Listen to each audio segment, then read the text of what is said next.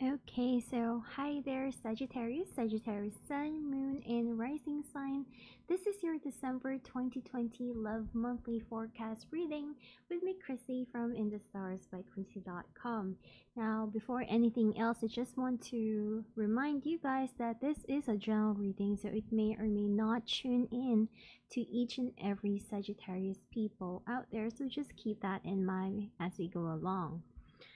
So, Sagittarius. Now, Sagittarius is really on the highlight this month. This is your month, and in just a few days, we are actually going to have a total solar eclipse happening in your sign. So, there's going to be a lot of shifts, a lot of changes that is to be expected of you. And when I was doing this spread, I actually have here the last card of the deck, and this is the Tower card.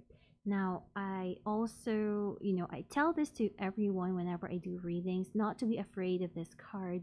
Um, yes, it can be a trigger point of things falling down, falling apart, but the idea here is to disrupt a situation and to create changes. And sometimes the changes can be quite sudden and abrupt. And, for some people that are very not very flexible in life, it's going to be very frustrating. But yeah, this is just a trigger for change. And I kind of feel that how this plays out for you in terms of your love life, relationships, or personal relationships, it doesn't have to be in love affair alone because we are dealing with relationships here in general. So it may play out in terms of friends as well, or work associates. Those type of people can play out in this reading all at the same time.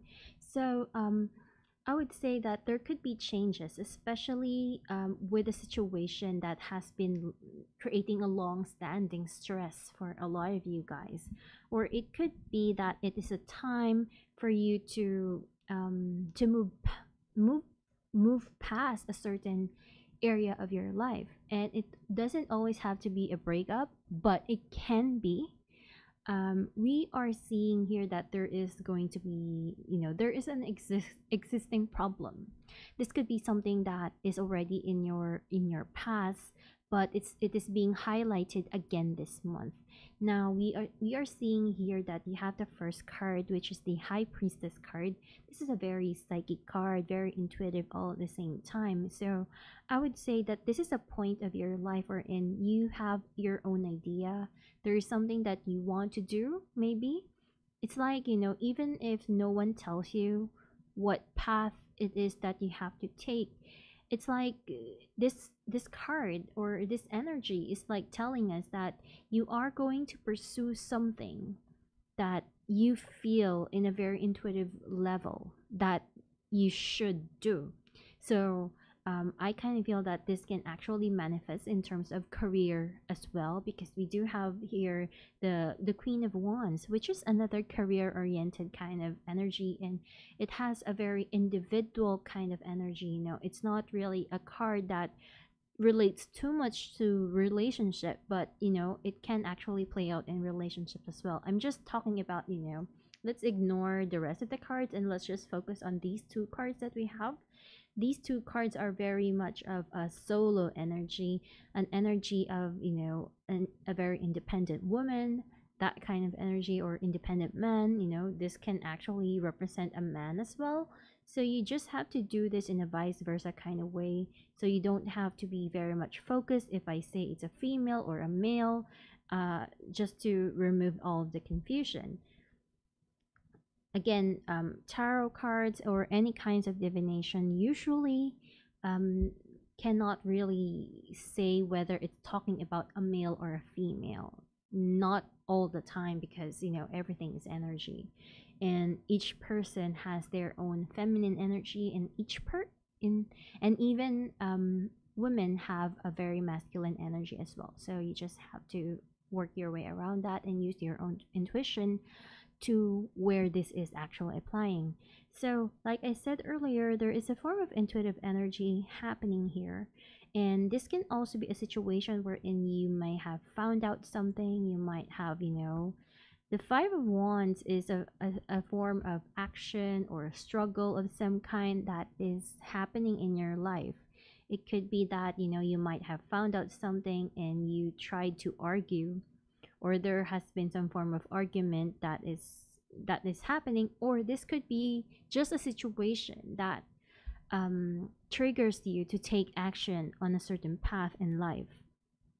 So it doesn't always have to be an argument of some sort. This could be a pop of an idea that comes into your head, and you take action and you do something to work your way around that. And the reason for this is because you feel that that something in your life is not working anymore, and you have that intuitive energy that it's like you psychically know that things has to change. And maybe you have already known this even months before, that I have to change my life, I have to change the things that I do, I have to change this relationship. However, you were not really able to take action. You tried to make the necessary changes, but nothing really makes sense, and nothing really happened during those times.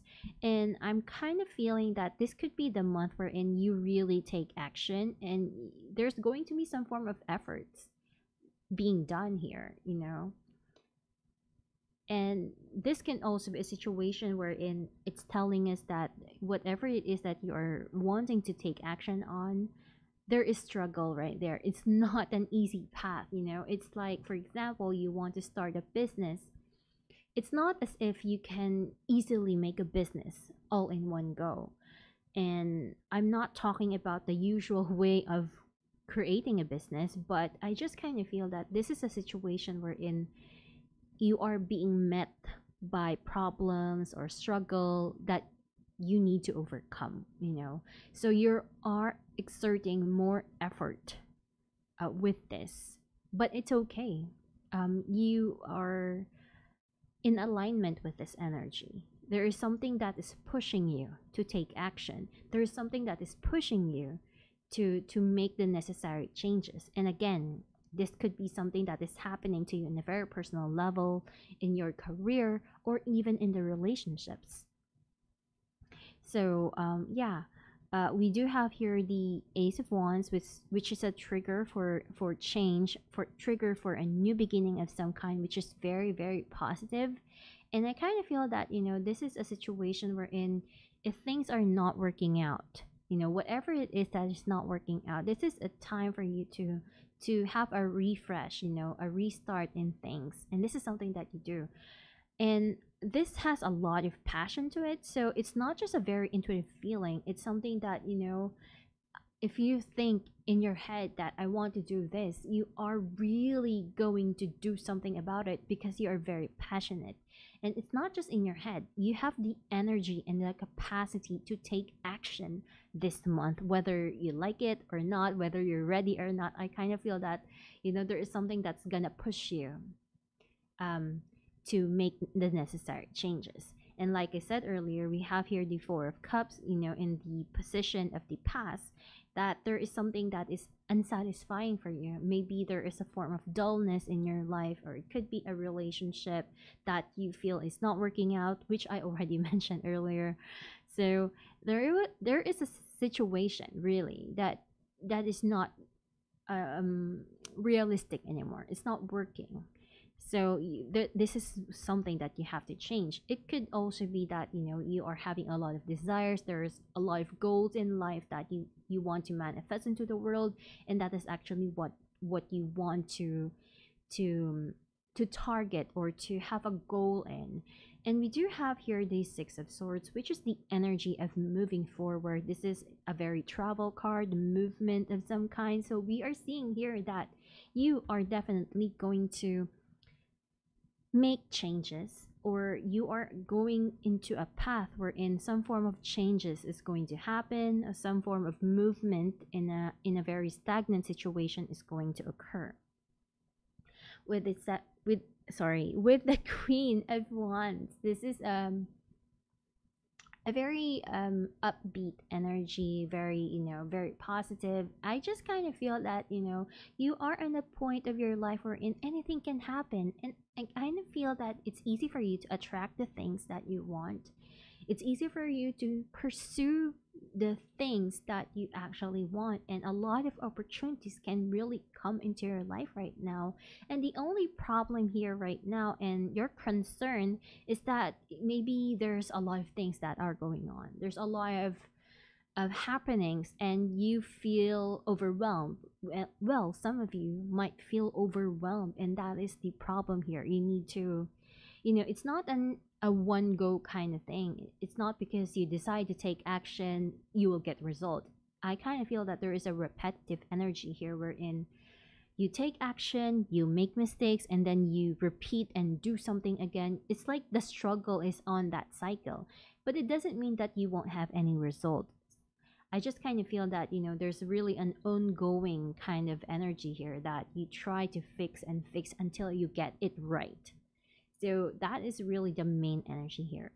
Now we do have here the King of Swords. Now this is a very highly mental energy. It can represent a person as well. This could be a scenario wherein, you wanted to be connected with a certain person in your life, and maybe that is your goal. Maybe you are in a relationship wherein you feel disconnected with your partner, and that is what you want to change. That is just a possibility. So this could be a situation wherein you wanted to make a connection with that partner or with that person. You want to have some form of communication with them, having some form of alignment with them. Or this can also be a situation wherein you might need to talk with your partner, or you need to talk to someone on where you stand in the relationship. There's a need to have some form of understanding, especially since we have here the 10 of Wands. So there's some form of situation here that you need to talk things out with a certain person for you to actually move forward, because there are some form of heaviness that is going on in the relationship. And for you guys to have some form of understanding and union, and to have a really clear picture of the relationship, or it's like trying to know what your plans are for the future, and trying to know what their plans are for the future. Do you plan to marry me? Do you plan to have this relationship for the long haul, or are you just dating me for the heck of it? There's something that needs to have some form of understanding to make sure that the two of you are on the same page. So this could also be a situation. Another example where this can manifest is that maybe there was an argument. You might have found out something. This could have triggered a lot of challenges in the relationship, quite passionate even. So there's a lot of friction possibly, which has led to feeling uncertain or insecure in the relationship, even though but I kind of feel that there's someone that wants to change that, wants to improve that relationship. This could be a scenario wherein, someone tries to please you, making an effort to fix the relationship, trying to make amends in the relationship. So there's going to be a factor whether you are appreciating all the efforts someone is doing and making for you or not. So, yeah, like I said, this reading can go in different ways. All I can say for sure is that, there's going to be some form of interference. There could be problems going on in terms of relationships and communications. There is a very fickle energy when it comes to communications, which might lead this Five of Wands as well. So, it could be a situation that you might need to cut off someone, depending on where the conversation might lead or go. Definitely, though, the key here is to change and disrupt the current dynamics of the relationship. Because with this reading, with the Sagittarius people that I'm picking up, it's not a kind of relationship wherein everything is happy. And if everything is happy for you, then you probably should skip on this video, because maybe it's not for you, maybe I'm not tuning in with your own energy. But the reading that I'm picking up here is for those who are having some form of issues and struggle in the relationship. That is, something that is evident that I'm seeing, especially for the month of December. It's a time for them to either protect themselves and try to fight back, or have some form of willpower into the scenario for them to actually change things.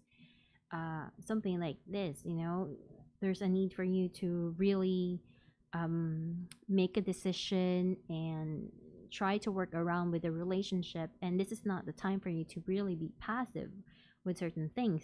There could even be, delay of some kind. It could be a delayed news, or a news that gives some form of difficult energy, and that is something that you might have to deal with for the month of December. But the goal here is that to have some form of clarity and understanding into the situation. So regardless of what you're going through right now, regardless of whether you're single, in a relationship, in a complicated relationship, or in a marriage, any form of struggle that you are going to be experiencing, the goal here is to have some form of harmony and understanding. So the actions or how you do things might be a little bit stressful, but the goal here is for things to get better, and for things to really go on track. And if disruption or problems or argument needs to happen, it will happen. So remember, you have the solar eclipse happening in your sign. So an eclipse triggers a lot of fated events, and I'm not gonna be surprised if a lot of Sagittarius will have various experiences in their life, one way or another. But the good news here is that this solar eclipse is actually very much harmonious in general. It does make an aspect to Neptune, and I'm guessing that this is where the friction is coming from. But it has a lot of form of energy which pushes one to move forward with their life. And I kind of feel that this is really the perfect way to end the year of 2020. And if you do want to have a more healthy scenario, healthy relationship with no baggage attached, where nothing is holding you back, or nothing is causing mental situation in you, not causing any disruption in your mind, it will be the perfect time to initiate whatever it is that you have to do, so that by entering 2021, everything can go into a clean slate, which has a lot more positive energy in mind. So yeah, I do believe though that eventually, for some people, some Sagittarius out there, this might just lead to a very um happy outcome. And for some people, this could lead to a situation that can create a lot of anger in them. They might take action based on anger, I would say. For some people, it really depends, because we're dealing with a lot of Sagittarius people out here. So I'm just giving you all of the information that I'm picking up on where this can go. But eventually, this will all lead you to a new beginning of some kind, that allows you to have a fresh start in a relationship, or with you as an individual. So yeah, thank you guys for watching and tuning in with me. And if you are new to my channel, please do hit the like and subscribe button, and make sure the bell is ticked.